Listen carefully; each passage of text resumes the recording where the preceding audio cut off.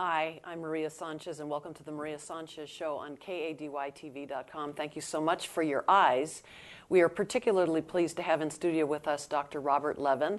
Dr. Robert Levin is the health officer and medical director of the Ventura County Public Health. And Dr. Levin and I have had the opportunity and the pleasure to work together in other capacities, one when I was with a director with the American Red Cross. But we have Dr. Levin in studio with us today to talk about pertussis, which I would think is kind of an old issue, and that's not what we're going to find out today.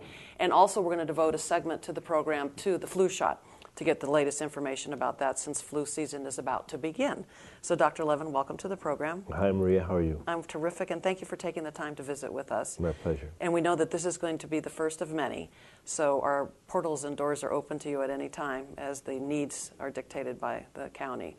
And why don't you just give a little brief overview of what it is that you do as the health director for the Ventura County Public Health? Well, in some ways, being the health officer in Ventura County is comparable to a physician being the doctor to a patient. The health officer and the health department is basically the healthcare provider to the county. It looks for the county's health. So we're more interested in the kinds of things that affect the population. So it might be foods that are unhealthy or contaminated. It might be some new drink that's come on the market that we're concerned about. It may have to do with alcohol or tobacco. So anything that affects the population as a whole is the business of public health. But as I understand it, that's not your only job. You also have a private practice, correct? No, within the health department, I see children in a pediatric tuberculosis clinic, and sometimes I work in one of the county pediatric clinics seeing general pediatric patients. Under the auspices of your position? Yes. And are you appointed in that position? Yes. And is there a term for it? No, I hope not in an identifiable future. But so it's until somebody decides no? Yeah, until I make a big mistake, I think, is how long I'll serve, or I become too old to report to work. But the position is selected by the healthcare agency director and the public health director, and then it's put up to the Board of Supervisors for approval. I see. Okay, so you answer to many. Yes. Yeah. And how long have you served in this position?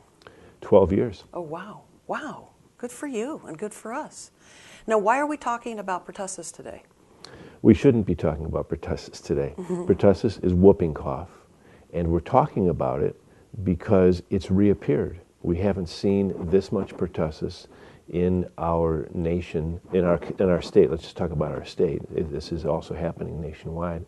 Since the 1956, actually, is the number of cases that we're meeting, but it was in the early part of this century, before the vaccine came along, that we were seeing many, many cases of pertussis. So speaking of that, why don't we go to the slide that shows the incidents? So Rodney, if you'll show slide, yes, perfect. And then you can explain. Okay. You'll see that it starts out fairly low and it peaks. Now you can see that there was a peak of pertussis back in the 20s and 30s.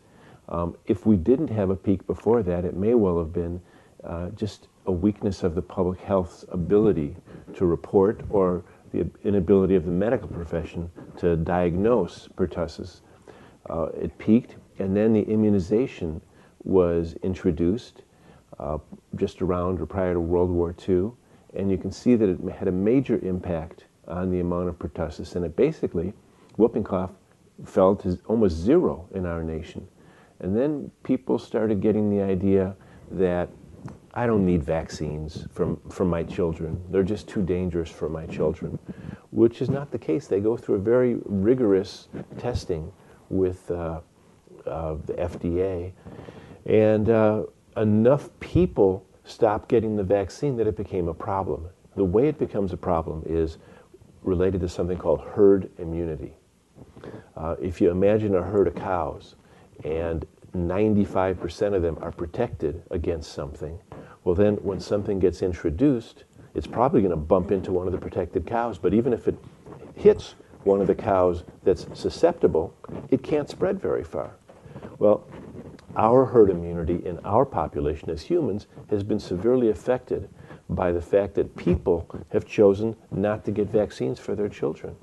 Now, I know I have 4 children, and I did all the vaccinations with all 4 of them. And it was starting when my kids were getting a little bit older, this whole philosophy about they were live viruses that were being introduced, and there was sugar in the serum, and so that was unnecessary. And I think mercury was an issue too at one point.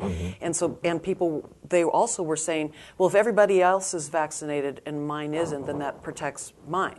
Right. So you're saying that it's compounding that philosophy, that mentality then.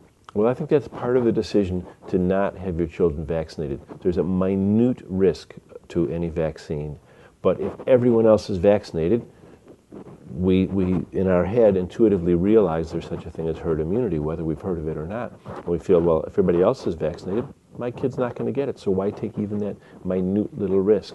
There are live vaccines and killed vaccines. They've been looked at very carefully by the FDA and have been studied not only in our nation but worldwide. And the safety record for vaccines is tremendous.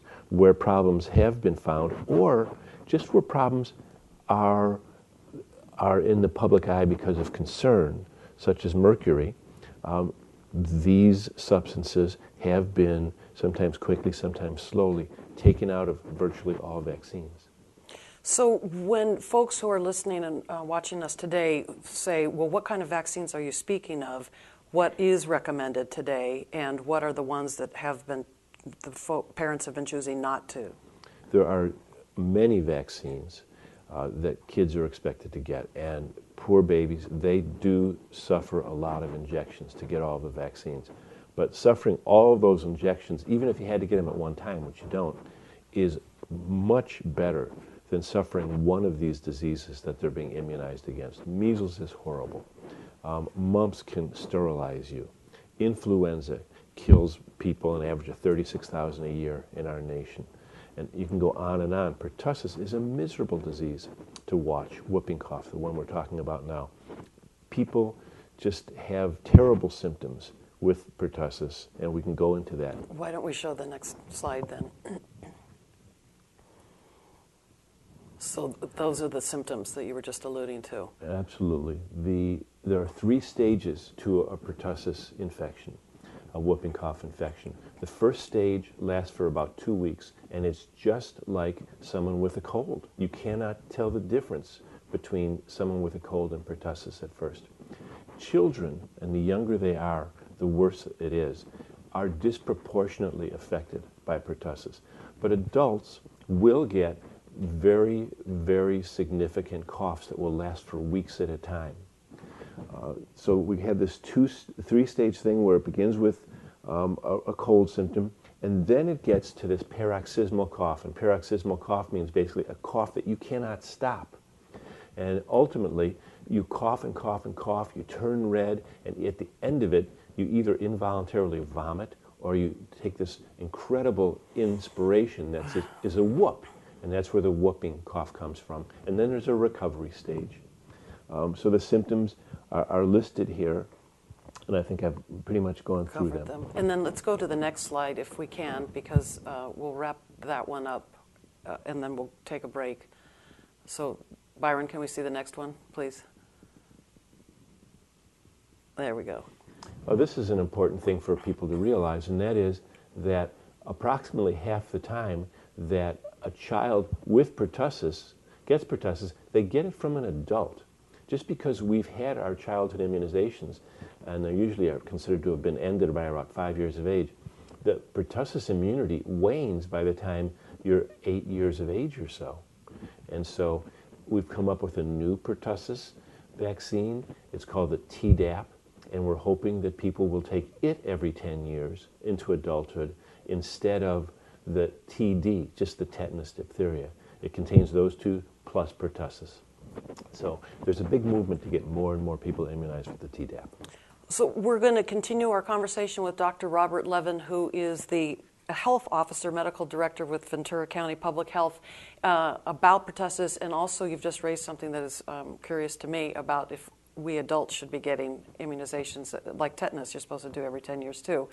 And then we will also go into the flu shot, and since flu season is just starting, it's going to be good advice to know who should get it, who shouldn't get it, what kind of strains are in it, is it readily available, what does it cost, where can you go, etc. Maria Sanchez with KADYTV.com. We'll be right back.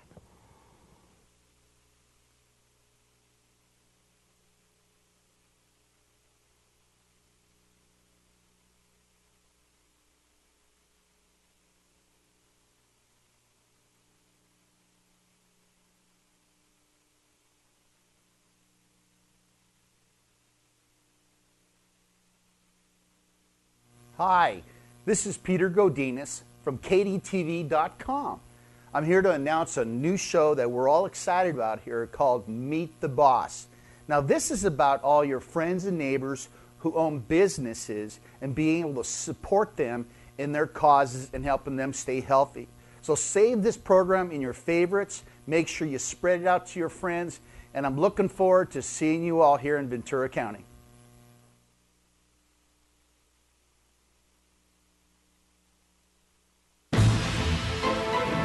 What is Service Master Clean? It's as big as braving any storm to go where we're needed most, and as little as making sure we always look our best when we get there. That's Service Master Clean. What is Service Master Clean? It's responding quickly to get fire and water damage out of your home, while keeping what you want in your home. That's Service Master Clean.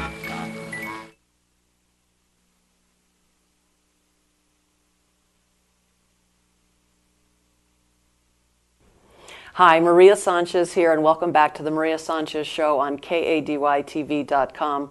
We are about the county, by the county, and for the county. So if there's anything that you'd like us to know or investigate or cover or look into for you, please log on to our website at KADYTV.com, and there's a button that says Contact Us, and we'll be happy to investigate for you.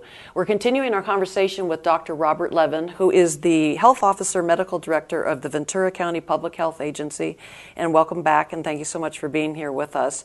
Unfortunately, we're discussing pertussis/whooping cough, and as one of the slides indicated prior, it was basically obliterated by the vaccine. And then, as you mentioned, when parents started to question whether or not they should vaccinate, as you like to say, Johnny, and people haven't, then we're seeing a resurgence. And this is information as of 2010, July, August, September? This is right now, September. This is very current. We don't even know if we've peaked out with the outbreak, the epidemic that we're seeing in California now. The number of cases, the information's always a few days or weeks behind what you've got plotted on the graph. So we're still not sure what direction this thing's going in. And when you say epidemic, you don't use that term lightly. So what does that mean to call something an epidemic? Epidemic is like an outbreak, but it's much more widespread. So this is throughout the nation, but specifically there are a number of states, I think 5 or 7, that have reached epidemic levels of pertussis, and we have this up and down our state. So let's look at number 17 and see what that is in terms of what we want to share with our viewers about the update. So there you go, as current as we get. Well, we know that, I think a lot of people don't really appreciate how dangerous this disease, pertussis or whooping cough, is. In our current epidemic in California, 12% of the cases have had to be hospitalized. It's that serious. There aren't many illnesses or infections that lead to 12% hospitalization rate. And of those people hospitalized, 60% were in infants under 3 months and 75% were under 6 months. And of the patients that were hospitalized, 80% of those infants were under 6 months of age and Hispanic. And why is there so many Hispanic people in those numbers? That seems disproportionate. It is. It's disproportionate to the Hispanic population of the state, which is sizable, but not that sizable. And the reason that's most likely to explain this is because the average Hispanic household tends to be bigger than the average other households in our state. And so the more people there are living close together, the more opportunities there are to introduce this pertussis into the family unit. And let's get to the next slide too, so we can see what. There we go. Wow. So this really does a good job, I think, of showing how pertussis is disproportionately found in the youngest of patients. You know, we start immunizing 4 to 2 months of age, and the immunization, as I've mentioned before, is not 100% effective. It takes a while for it to build up. We give it at 2 months, 4 months, and 6 months, and even then, protection is not guaranteed. Here we see the greatest number of cases in the first month, the second month, and it starts to decrease just a little bit in the third month. And you can see this is just a disease that's terrible for infants. And then I think we have one final slide, and I want to speak to you about adults too in this regard. Is there one more slide?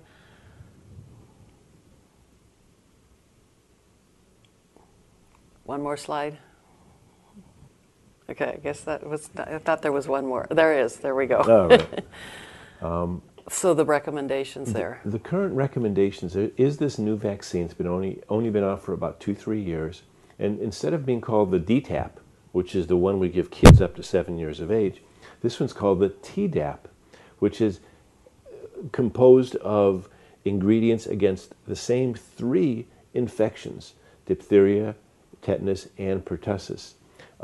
Extra steps we're taking utilizing the Tdap to fight this pertussis outbreak is to immunize preteens, teens, and adults with this vaccine. Normally kids are immunized until about 5 years of age, and then they don't get another pertussis vaccine or any kind of vaccine until about 11 years of age. Well, now we're looking for 7 to 9-year-olds who are under-immunized, whose immunizations were not completed. We're asking their pediatricians to scrutinize their records so that they can get the vaccine.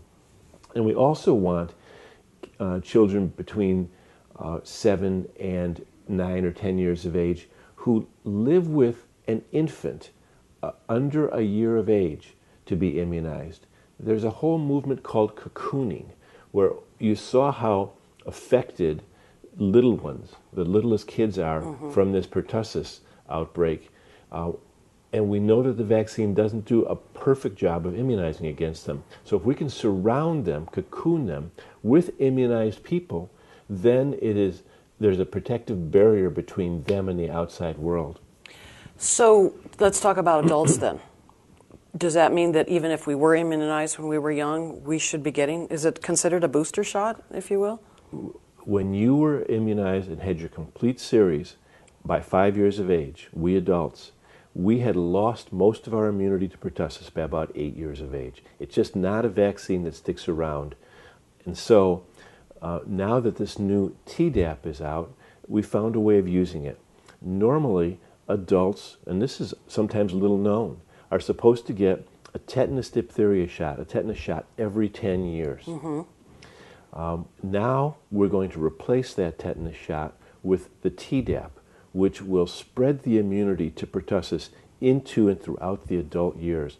And again, since 50% of the little ones that get pertussis get it from an adult, this is something we think that will have a big effect. So the Tdap, the T includes the tetanus? T is for tetanus, DAP is diphtheria, and acellular pertussis.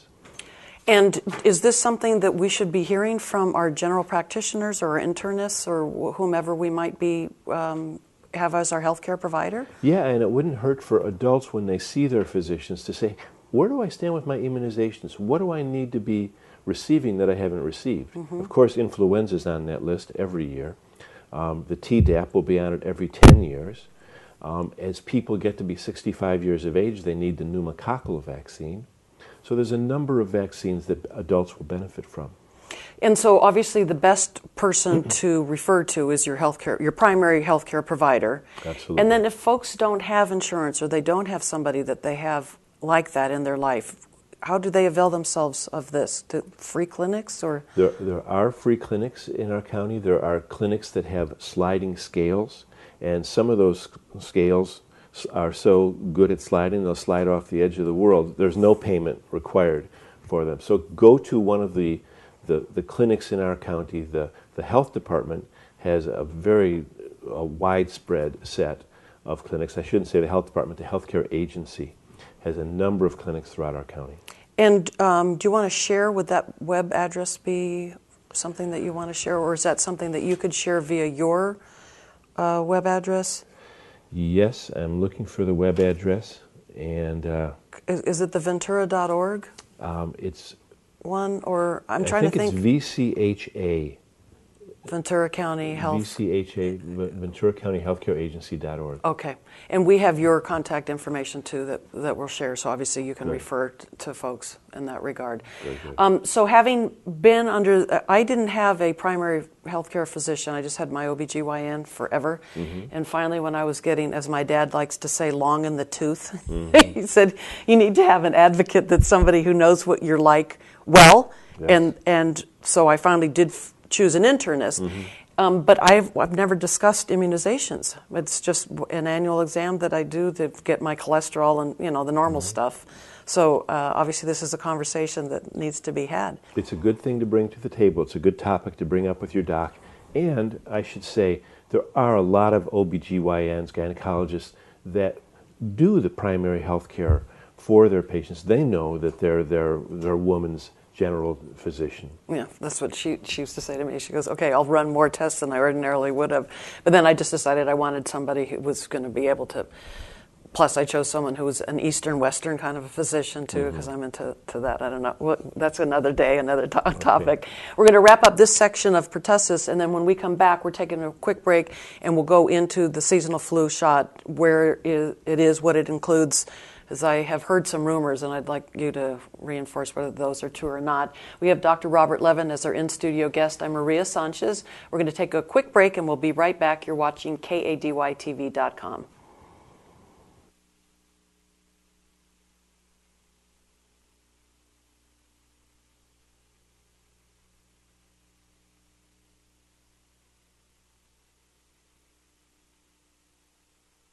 Hi. This is Peter Godinez from KDTV.com. I'm here to announce a new show that we're all excited about here called Meet the Boss.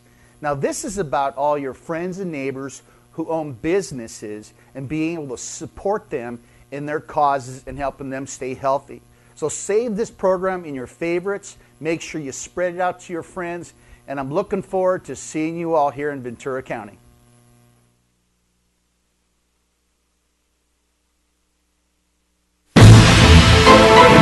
What is Service Master Clean? It's as big as braving any storm to go where we're needed most, and as little as making sure we always look our best when we get there. That's Service Master Clean. What is Service Master Clean? It's responding quickly to get fire and water damage out of your home, while keeping what you want in your home. That's Service Master Clean.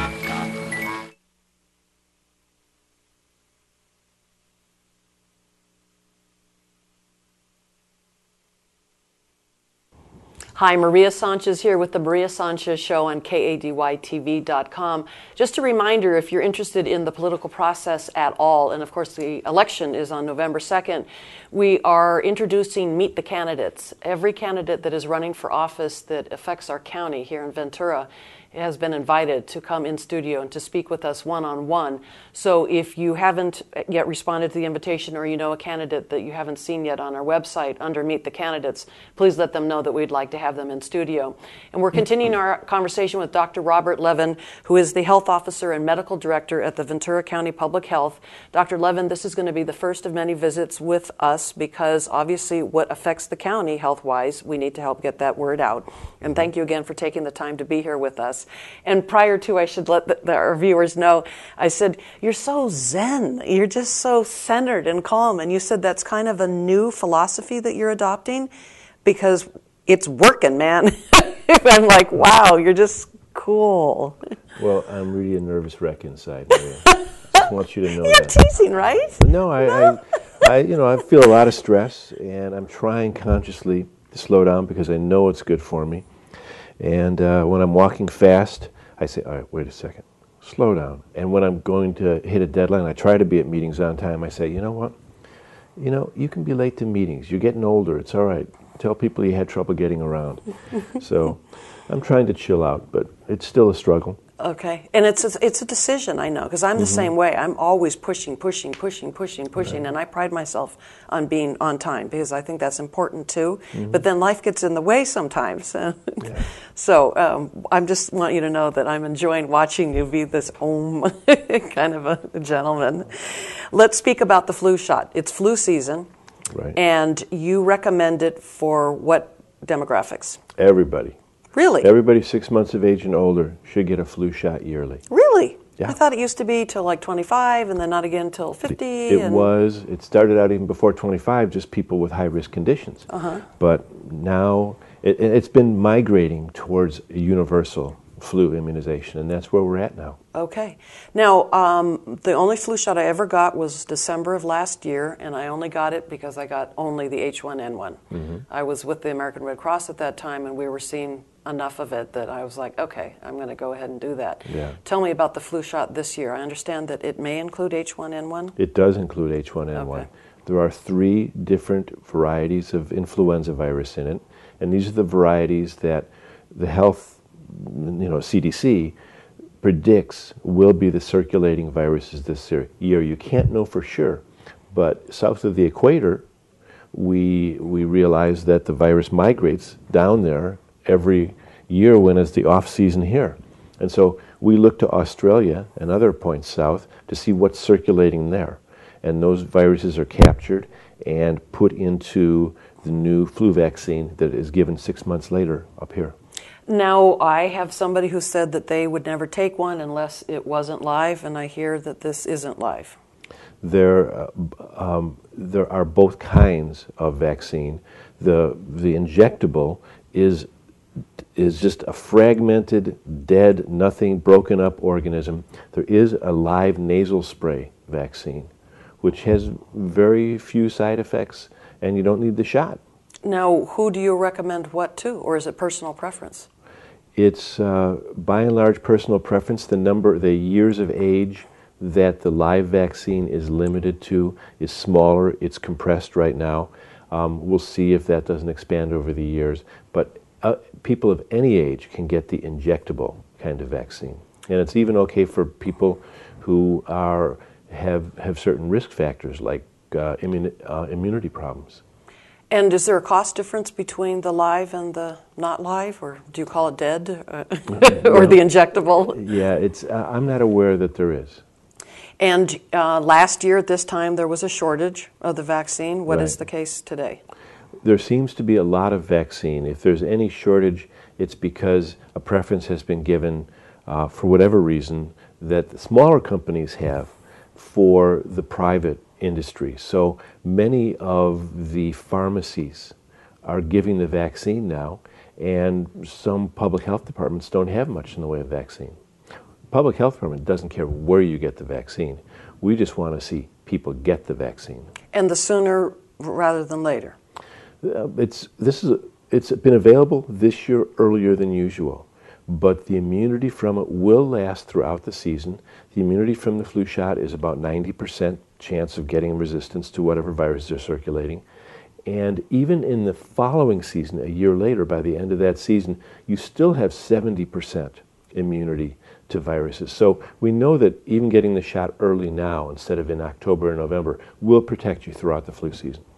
And if somebody got it last year, do you have to wait 12 months to get it? No, you Okay. do not. You can get it even if it's at a 3 or 4 or 6 month interval. Really? Also, in terms of the subsidizing, do you have anything to speak about that? What the drug companies charge providers, healthcare agencies, pharmacies? There is a subsidization of the vaccine. There have been vaccines distributed by the state, and they're only $15 if you qualify for the state vaccine. And this has to do with certain people who have high-risk conditions.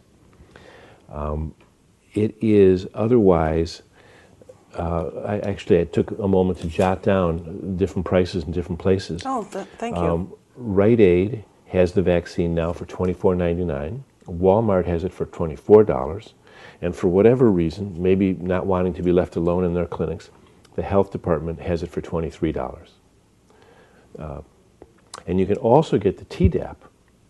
And the Tdap is available if you're one of those people who qualifies for the state vaccine, also for $15. If not, it's $70. 70. Okay. And then the pneumococcal vaccine, the one that we want to see people either with immunity problems get or people who are 65 and older get, is $15 again if you qualify with certain high-risk conditions, or $75 if you don't. And can you get them all three at the same time? The flu? There's no reason not to. Really? So you can get the flu, the Tdap, and the pneumococcal if you're 65 and older or That's compromised. Wow. And there are folks, I have heard this time and time again, I got the flu shot and I got the flu. Is that random? Is that coincidence, or flu-like symptoms are a side effect? The really flu-like symptoms are not a side effect of the flu vaccine. There's tenderness of the arm and sometimes a little bit of redness, but it's very unusual. I mean, you can even have a little bit of fever, and if you think having a little bit of fever is the flu, then it could appear like the flu. But remember, this is for the most part a killed vaccine, so there's no way it can give you the flu. Remember, you're getting it during a season when the flu is circulating and other viruses are circulating. And so there can be, it takes days for the vaccine to take effect, at least about 8 days. So you can easily get the flu vaccine, the flu-like symptoms from other diseases that are around, unrelated to the flu vaccine that you got. Okay. But it seems that, and it's one of those adages, I think, that it's an urban legend, because it can't be that many people got the immunization and then got the flu. It is an urban legend. Whether you look at a cost-benefit analysis of the population or a cost-benefit analysis on your own self, the flu immunization is definitely worth getting. Now, is swine flu an issue this season? Well, that's one of the 3 components of the vaccine. Oh, is it? Okay. So if it makes a recurrence, if we have that third wave, people should be protected from it. So it has H1N1 in it and swine flu, and then the Well, the H1N1 and the swine flu are one and the same. Are they? I thought that... Oh, I'm sorry. I was thinking of You're thinking of the bird flu. Yes. The bird flu. Yeah. And that's not included in the vaccine, but we haven't seen that really make inroads yet into the public. Okay. And then there was something else, too, about the Desert Valley or some... There's another respiratory disease called coccidioidomycosis, valley fever. Valley fever. And we get that. When we have the Santa Ana winds blowing from east to west, and it stirs up the topsoil of undeveloped land, it can bring cocci, and we'll have little cocci outbreaks in Ventura. We're not the biggest county for that. Bakersfield is, but and Fresno, but we see cocci in our county. Well, Dr. Robert Levin, thank you so much for your time and all the information. It's been exhaustive, and I'm really looking forward to going through it again. We have your contact information, which we will share on our broadcast as well. Great. And again, you have an open invitation to be here with us at any point in time, because obviously we want to respond to the needs of the community as efficiently as possible, too. Thanks, You're welcome. Maria. And thank you so much for watching KADYTV.com. I'm Maria Sanchez. We do appreciate your eyes.